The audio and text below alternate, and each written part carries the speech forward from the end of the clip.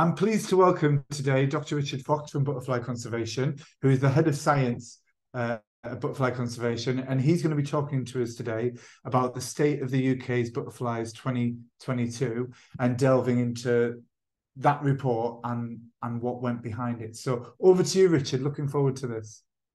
Thanks very much, Kieran. It's great to be here. Lovely to see so many people, or not see you because you've all kindly turned your cameras off in response to Kieran's pleas.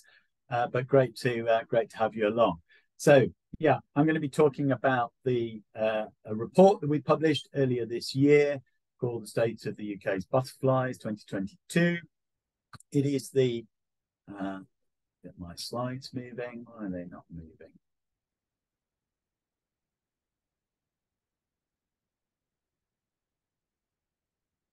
It's interesting. Okay, we will cope.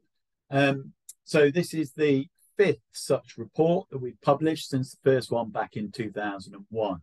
And the idea of these state of reports is to present the most recent assessment of how our butterflies are faring. You know, the buttons aren't working. It's weird. Okay. UK butterflies are one of the best monitored, well, they're certainly the best monitored insect taxon anywhere in the world. We have long-term nationwide information on both the distributions, the ranges of species and their populations, their abundance, dating back to the 1970s and indeed beyond. And all of that information comes from citizen scientists, amateur entomologists, whatever you want to call yourselves. Hopefully many of you watching this presentation have contributed to these schemes yourselves. All of this comes thanks to a long tradition of natural history study and recording we have in the UK. We're very fortunate to have that tradition. We're all part of it. And it's fantastic that that tradition is as popular today as it's ever been before. So there are more people recording butterflies across the UK today than at any point in the past, which is obviously a really fantastic and healthy position to be in. All of this amazing volunteer effort is channeled through 2 main recording schemes. The standardized monitoring of butterfly populations is carried out by volunteers through the UK Butterfly Monitoring Scheme. And the main method used is the butterfly transect that was developed by Ernie Pollard, who's in the photo there, and his colleagues back in the 1970s. And the transect involves walking a fixed route in good weather and recording counting every single butterfly that comes within an imaginary 5-meter box. And we have long-term recording, long-term monitoring of butterfly populations at a very large number of sites in the UK. And thanks to that, we can produce long-term, robust population trends for almost all the UK's butterfly species. So the map there shows all of the sites where UK Butterfly Monitoring Scheme counts were taking place in the year 2019, with the different colours representing the different methods that all go into that scheme. The other main scheme, sorry, I'm just having a little bit of trouble getting the slides to move on, hence my hesitancy. But the other main scheme is Butterflies for the New Millennium, and that's the distribution recording scheme for butterflies in the UK. So this is a very different kind of recording. To take part in this, people simply note down any life cycle stage of any butterfly species anywhere in the UK on any day of the year. And because of that huge flexibility, that ability to, it could be just out in your garden, or you could be spending all of your free time roaming the countryside recording butterflies. We get a huge number of records in each year, very widespread coverage. So you can see from the map there, which shows 5 years of recording for the Butterflies for the New Millennium project. And you can see that almost everywhere in the UK had some butterfly records in that time. And for the places that are shown, or each dot there represents a 10 kilometre by 10 kilometre grid square on the national grid. And you can see for all of the red and dark red ones, that there's an enormous number of records, over 1,000 records per square, and some of them many, many more. So there's a lot of recording effort going in. We know a lot about where our butterflies are as a result of all that effort. Now, those two schemes, well, for the report, for the State of UK's Butterflies report, we've used about 23 million records from those two schemes. And we're basically looking at long-term analyses from the 1970s up until the end of 2019. That's the most recent time period in the report, in the various trends that I'm going to be presenting. Now, the two sources of data from those two main schemes, as I've already suggested, are very different. They have to be analysed in very different ways, which I'm not going to say anything about. But they provide equally useful, important, and indeed complementary information about how our butterflies are faring. So just to give you an example then of the kind of information that we can get from all of this fantastic data, these fantastic records that are sent in by thousands upon thousands of volunteers each year. So here's a butterfly that's fared really badly in the UK over the last sort of 40, 50 years, the small pearl-bordered fritillary. I'm only using English vernacular names for the butterflies. I'm not sure if we've got many people watching from overseas, so apologies. I'm not going to use the scientific names for them. This is Beloria selene, but I'm not going to do that all the way through. So if you look at the map first, the map is generated from the Butterflies for the New Millennium data. The coloured dots represent places where small pearl-bordered fritillary was seen in the most recent 5 years, 2015 to 2019. And hopefully you might be able to see that there are some other symbols, some little crosses and some little open blue circles, which show where the butterfly has been recorded in the past, but no longer occurs. It's become extinct in those places. And then on this side of the slide, we've got these two graphs and the trends that are calculated from them. So the lower graph here is generated from the records that sit behind the map. So it's not a direct analysis of what's shown on the map, but it takes all of those records, it puts them through a complex statistical process called occupancy modeling that enables us not only to look at how the distribution of the species has changed over time, but also to take into account the fact that people record in different places over time as well. The recording effort changes, and we need to be able to account for that.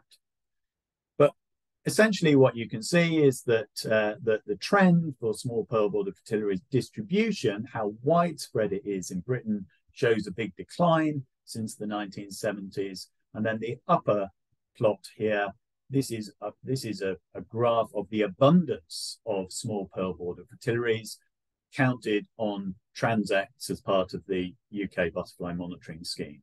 So you can see there are good years, there are high peaks, there are years when pearl-bordered fritillary does well, and then there are very poor years like this one down here. And it's really important that we have that monitoring year after year over a long time period. Because if you just take two snapshots in one, some point in the past and then a recent year, that can give you a really misleading idea of how a species is doing. But by having year on year on year monitoring at these sites, we can see through all that noise and get a really clear picture of how the species has changed in reality.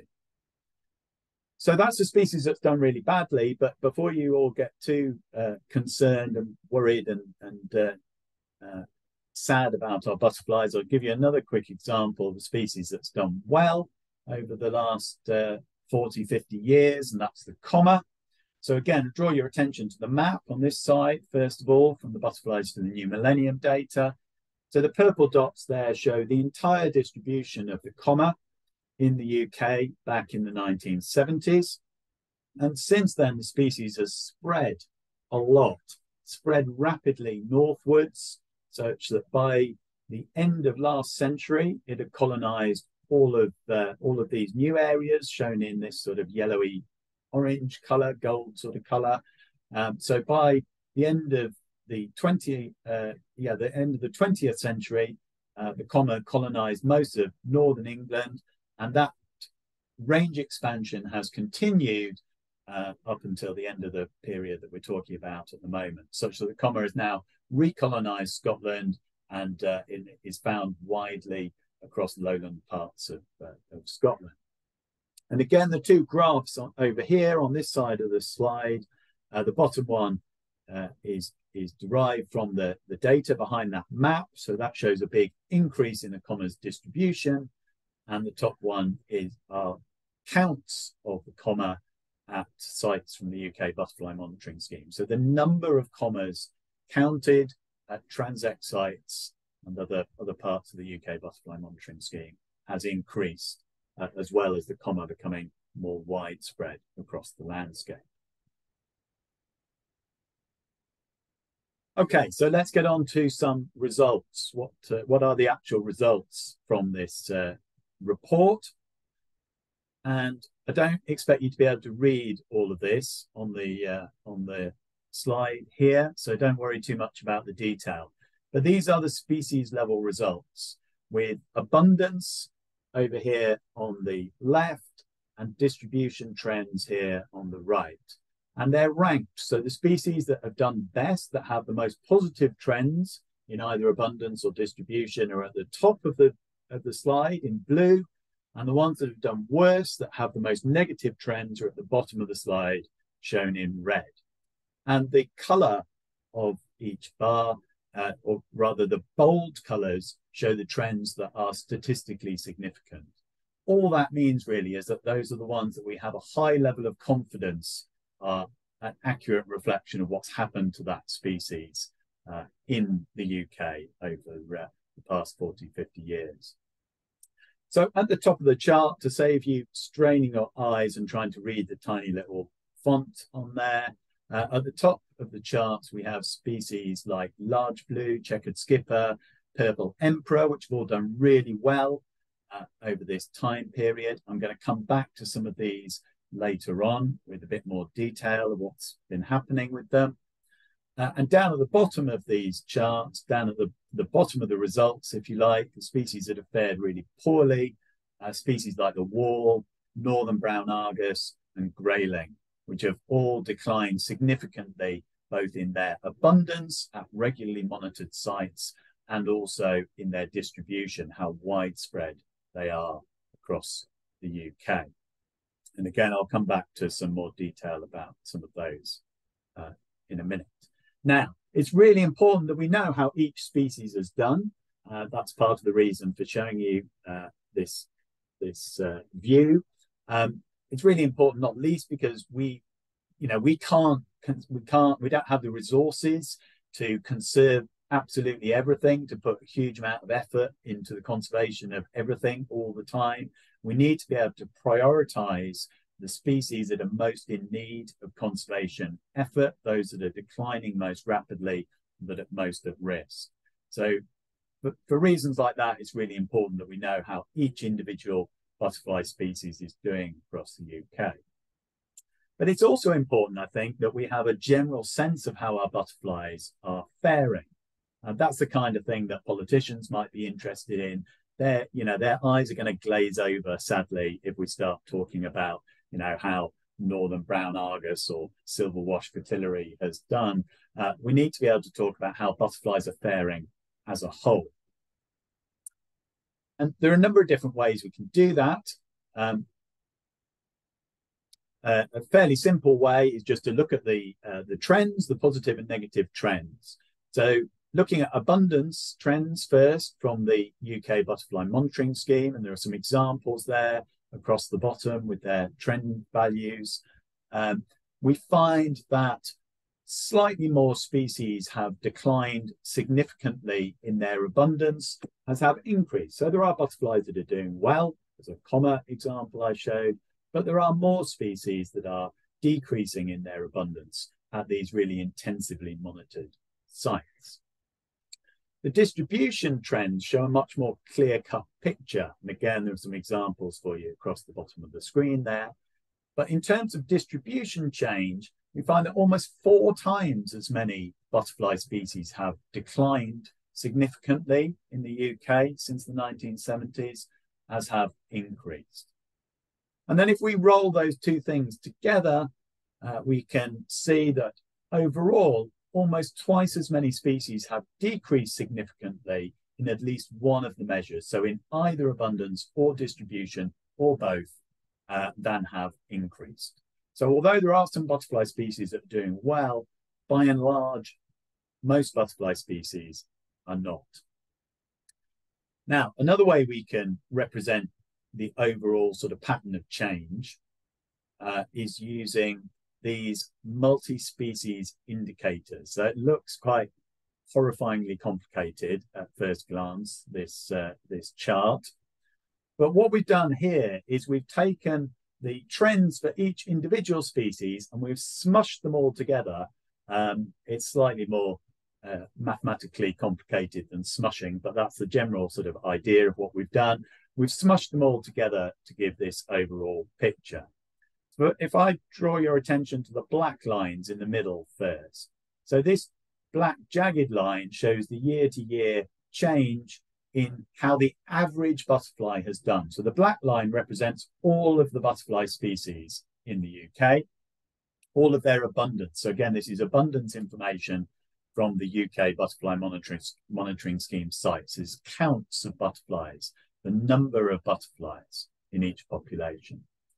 And so, yeah, the zigzag black line shows how all species have done on average from year to year. And then this thicker black line that runs through the middle of it is just a smooth version of that. That's just smoothing out all those peaks and troughs.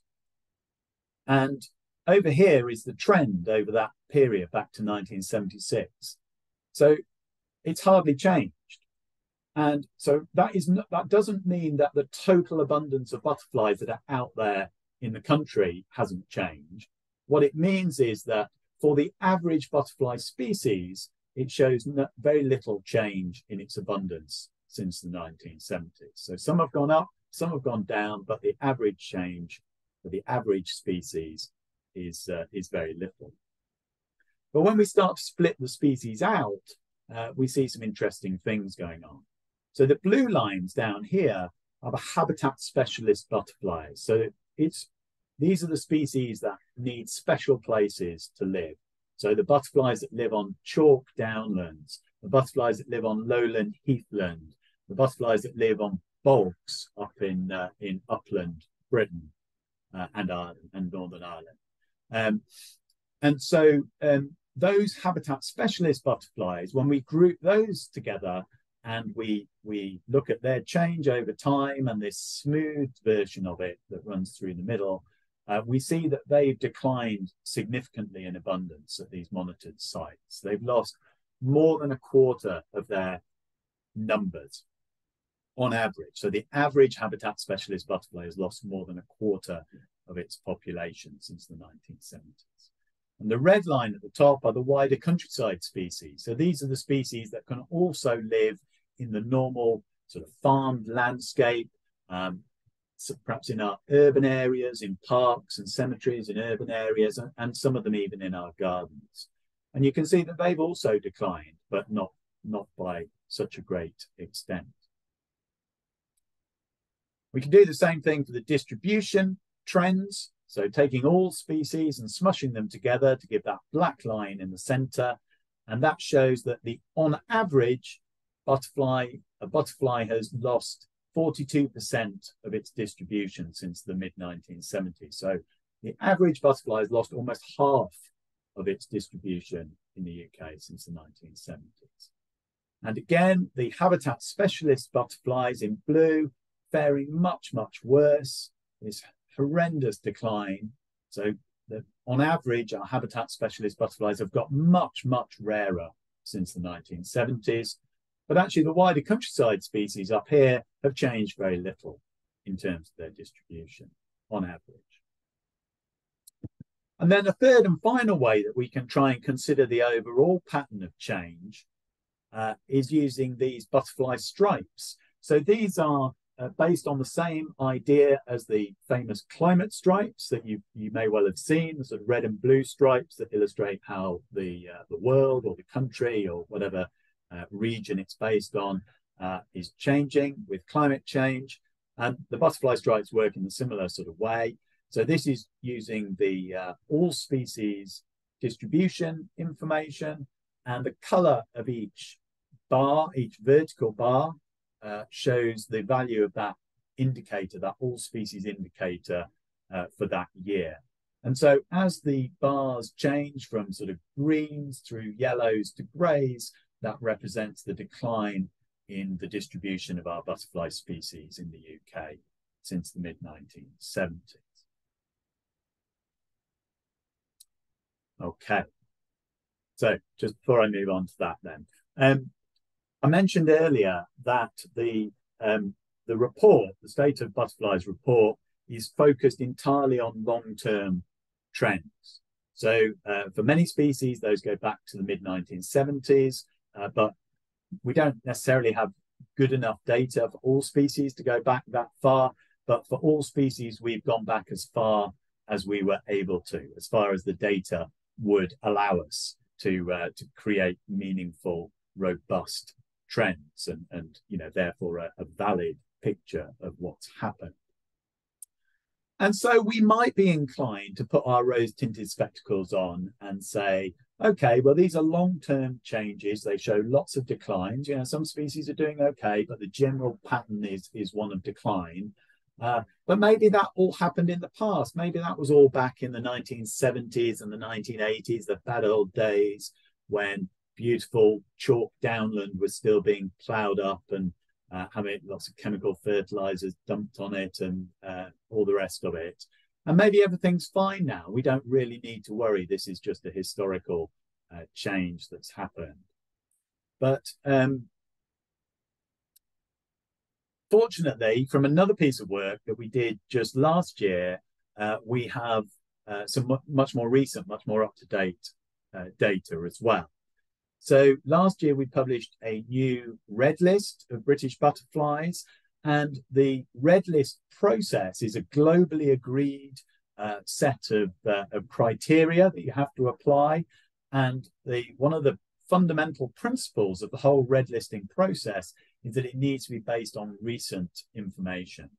And for butterflies, that means based on the last 10 years that you have information for. So for the most recent red list of butterflies in Britain, we used the period 2010 to 2019. So it's pretty up to date. And we looked at how species had fared over that time period. And that's how we classified them into the various red list categories. And what we found was that 50% of the remaining butterfly species in Britain were classified either as threatened or as near threatened. So threatened includes the categories critically endangered, endangered, and vulnerable. And then there's this extra category of near threatened for species that are approaching the thresholds for threatened categories. So 50% of the species had done sufficiently badly over that 10-year period to make it onto the red list. And when we compare this new red list with the previous one that we published in 2010, we find that things have actually got worse rather than better. So more species have moved into higher risk categories and have moved in the opposite direction. Overall, there was a 26% increase in the number of threatened species, the number of species on the red list since the previous red list. So that shows us that all of this sort of long-term doom and gloom is not just stuff that happened long ago, but we don't need to worry about. It's these processes are still taking place and butterflies are still struggling. many butterflies are still struggling. Okay, now one of the things that Kieran actually alluded to this in his introduction. One of the things that's new about the state of this most recent state of report, we've never done before in any of the previous state of butterflies reports, is that we've carried out separate analyses for each of the UK countries. So we've analysed for as many species as the data would allow, distribution trends and abundance trends, long-term trends again, separately for England, Northern Ireland, Scotland, and Wales. And so let's have a little look at what that sort of thing shows. So I've got a few examples now, species that have generally been faring badly. Some of these species have been mentioned already earlier on. So here's a grayling. There's the distribution of the grayling from the Butterflies for the New Millennium data. And when we look at when we calculate separate trends for each of the 4 UK countries, oh, what's happened there? Oh, okay, sorry. Before I move on to that, you can see I've just zoomed in on the map there a bit, and you can see that the grayling has been declining, particularly in southern parts of England. So all of those little crosses and little open blue circles are places where grayling used to be recorded, but hasn't been recorded in the most recent 5-year survey. And because of this decline, grayling is currently listed as endangered on the British Red List. And then when we look at the trends, so we have trends for England, Scotland, and Wales for grayling. Not enough data yet in Northern Ireland to produce a robust trend, but we see that both for abundance from the UK Butterfly Monitoring Scheme and for distribution from Butterflies for the New Millennium, this species is declining in both of those measures in all 3 of the countries that we were able to produce trends for. So it's a pretty sorry state of affairs for the grayling. Here's another species, the wall. The wall was once, as you can see from the map, it was once, not very long ago actually, sort of only a few decades ago, it was a widespread and common butterfly across the normal farmed landscape certainly of England and Wales. And it's undergone this massive decline, which you can see shown by this huge area of sort of blue, this sea of blue, representing places where wall used to be found and where it's so reduced and so scarce now that it sort of effectively looks to be extinct across this enormous area of mainly of England. And as a result of that decline, the wall is also listed now as endangered, not because it's rare, but because it's declining rapidly. And when we look at the trends here, we see an interesting difference. So the species is clearly declining severely in both abundance and distribution in England and Wales. But in Scotland, at the northern edge of its range, it's actually doing well and is continuing to expand its range as the climate warms. And that plot just shows the difference in abundance. So the blue line is the abundance of walls counted at UK Butterfly Monitoring Scheme sites in Scotland, and that kind of browny orange colour is the equivalent for sites in England. That's just going back to the late 1990s, but you can see the amazing contrast with how this butterfly is getting on in southern Scotland compared to the whole of England. Now, again, we didn't have enough data to produce a trend for wall in Northern Ireland, but to be honest, we don't really need one because the wall is in a pretty sorry state in Northern Ireland. It was previously quite widespread. It was recorded in all 6 counties of Northern Ireland. But as you can see from the map, to make it work, it has gradually dwindled away. And in the last 5-year period of recording, there were only 3 records of wall from the whole of Northern Ireland in that 5-year period, all of them from the coastline of County Down. So despite the fact that there isn't sufficient data to calculate a statistically robust trend, it's very clear that the wall is teetering on the brink of extinction, sadly, in Northern Ireland. And here's a final example, small heath. And this still is a widespread butterfly in the UK, but it is one that's declining. And you can see there from the distribution trends, where we do have a trend from Northern Ireland, it's declining significantly in all 4 UK countries, and it was listed as vulnerable on the most recent butterfly red list.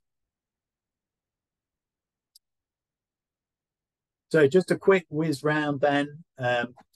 We've also produced those multi-species indicators where we smushed all the trends together for each of the UK countries. So you can see how butterflies have sort of done overall in each country. Really bad in England. Butterflies have fared the worst in England compared to the other countries, but it's not looking great in Northern Ireland either. Scotland is the only country where butterflies have shown a long-term increase in abundance and distribution, although even there, even in Scotland, habitat specialist butterflies are in decline. I'll come back to that point in a few minutes, and declines again in Wales. So for the remainder of the talk, I'm going to go around the countries with a few little slightly more in-depth examples of how particular species have been doing, and particularly trying to focus on some successes, some species that have done well, and particularly species that have done well as a result of conservation effort and action. So we go around alphabetically. So we'll start in England and with the purple emperor. And I mentioned this species earlier on, and quite amazingly, given how purple emperor has for forever really been considered a rare butterfly and a real special thing to go and see as a butterfly enthusiast.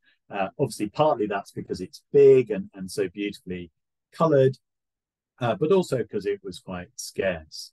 And purple emperor has shown that proportionally the largest range expansion of any butterfly species in the UK. So there's its distribution back in the 1970s, and it hadn't changed a lot by the end of last century. There was a sign that perhaps something was happening here, sort of south of London, and also sort of to the north of London as well, but there wasn't a huge amount of change. Starting to see a bit more momentum gathering by 2009. So remember, these orangey gold spots are on the new places that have been colonized, and the butterflies turned up for the first time or been recorded for the first time. And then in the last decade, the most recent decade, it's really taken off and is doing fantastically well.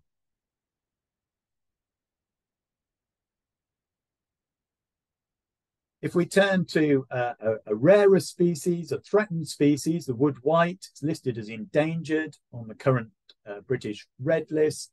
The map there shows that there aren't that many landscapes left in Britain where you can see a wood white.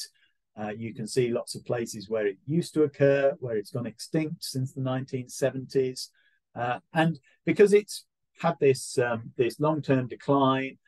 But we've been aware of it for a long time. There's been a huge amount of conservation effort, a lot of long-term conservation work in the landscapes where this species still occurs. So wood white lives in places like this. This is from the West Midlands. It lives in these nice sunny edges of forest tracts. And there's been this fantastic long-term succession of conservation projects. Often you can only get funding for sort of 3 years, 4 years, 5 years if you're lucky to work on species conservation.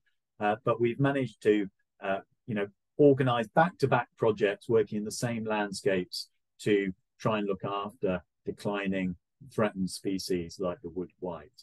And it's really paid off.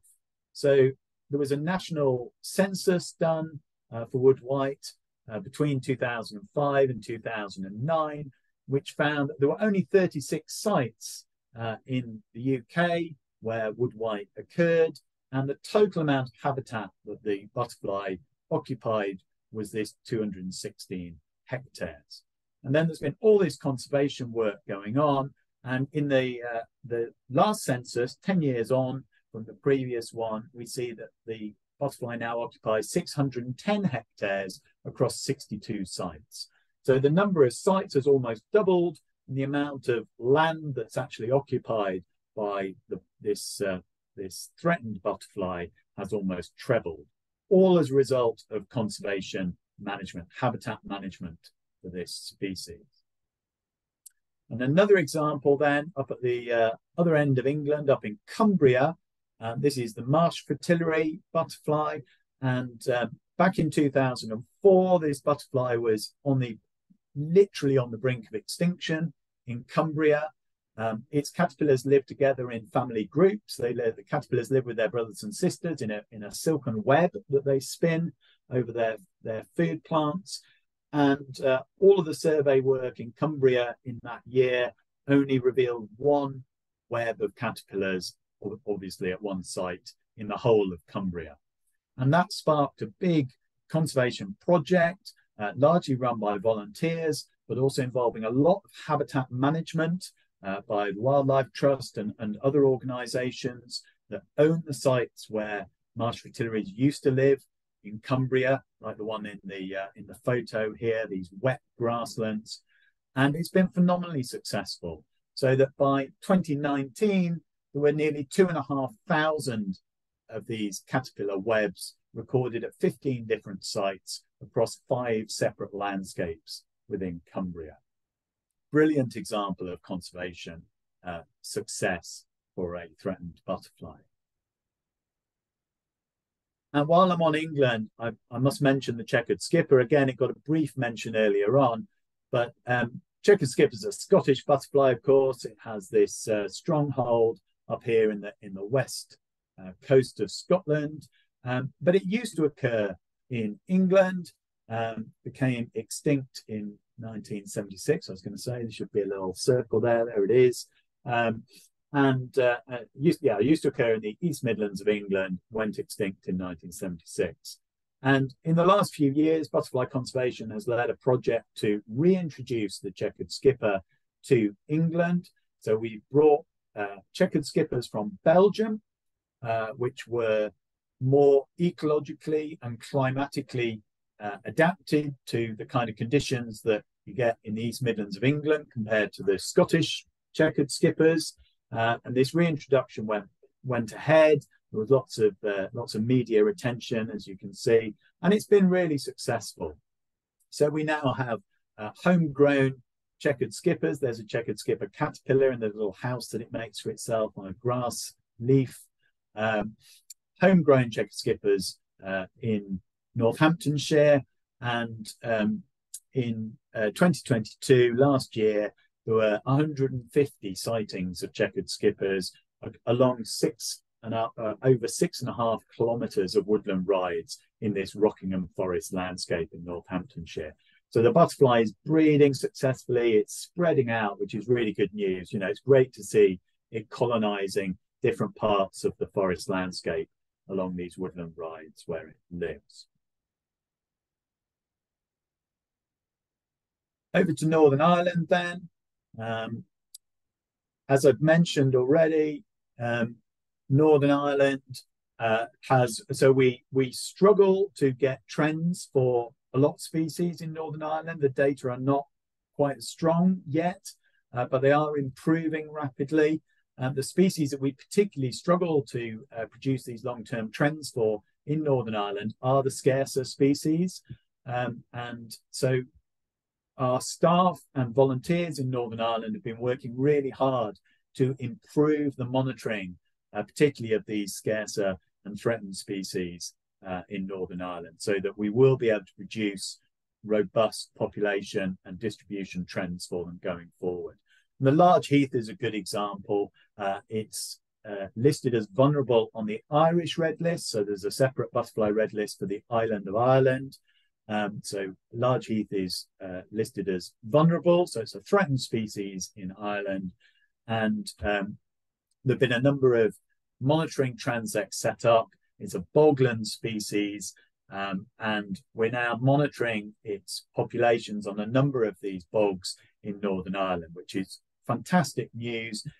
It's a great umbrella species for all the bog conservation and restoration projects that are underway. And it means that in the future, we'll be able to produce long-term trends for this species in Northern Ireland. Okay, moving up to Scotland. These are the multi-species indicators for Scotland. I thought it was worth showing these because Scotland is this outlier, because species are in general doing better in Scotland than in any of the other UK countries. So you can see from these multi-species indicators for abundance and for distribution that the wider countryside species, these ones shown in red, are the ones that are driving that positive pattern that we see for butterflies. So species like the comma, that's a wider countryside species, which we've already seen its rapid range expansion through Scotland. There have been other species recolonizing or colonizing Scotland, species like the holly blue, and more recently the white-letter hairstreak, which is actually a vulnerable species at a Britain level, but has colonized into the far south of Scotland, are doing really well and spreading northwards. But also draw your attention on these multi-species indicators to the blue lines, the habitat specialists, and you can see even in Scotland where things are generally better for butterflies, those species are in decline on average. And here's an example of some great conservation work that's been going on for a butterfly called the small blue. There's its distribution in the UK. And this particular example is from up there, a little place called Logie Quarry near Tain in Scotland, in Highland Scotland. And it's a disused quarry, scrubbed up, and the owners were proposing to develop the quarry into a sort of Centre Park style holiday place. And butterfly conservation objected because there were small blue and various other important species on the site. And thankfully, the development didn't go ahead. But in fact, the owners of the quarry have completely embraced the conservation value of the site and have done a huge amount of work clearing back the scrub to produce these lovely open, flower-rich and insect-rich habitats, maintaining some trees and scrub as well for the wildlife that's associated with those. And the population of small blues absolutely blooming at that site. It's a really, really nice example. And then last but by no means least, over into Wales and case study with the high-brown fritillary. So high-brown fritillary is one of our most endangered species. The map there shows its decline in England and Wales since the 1970s. If I put all of the historical, the pre-1970 records of high-brown fritillary onto that map, you'd be able to see that this was once a widespread butterfly across most of lowland England and Wales, particularly in woodlands. But it's undergone this massive decline. It's listed as endangered on the red list. And in Wales, it's down to this one remaining site down here in the Allan Valley in Glamorgan. And the landscape looks like that. That's a view of the Allan Valley. And volunteers, mainly volunteers, have been managing that site for decades now, trying to maintain it in good condition to try and prevent the loss, the extinction of high-brown fritillary from the whole of Wales. This is what we want. This is the kind of habitat that those volunteers are working so hard, with hand tools to create. It's violets that you can see there. Hopefully the purpley colour is flowering violets. Violets are what the high-brown fritillary's caterpillars eat. And that's where they want to be. They want to be in amongst this sort of bracken and dead bracken litter and dead leaves, which gets lovely and warm in the spring, where the caterpillars are out feeding and basking in the sunshine. And as a result of all that hard work, the butterfly has absolutely thrived in this landscape. So back in 1999, the volunteer surveyors were recording only 1.5 high-brown fritillary butterflies for every hour they spent searching, walking along these paths, looking for, trying to count high-brown fritillaries. And by 2019, 20 years on, that had increased to over 17 adult butterflies per hour.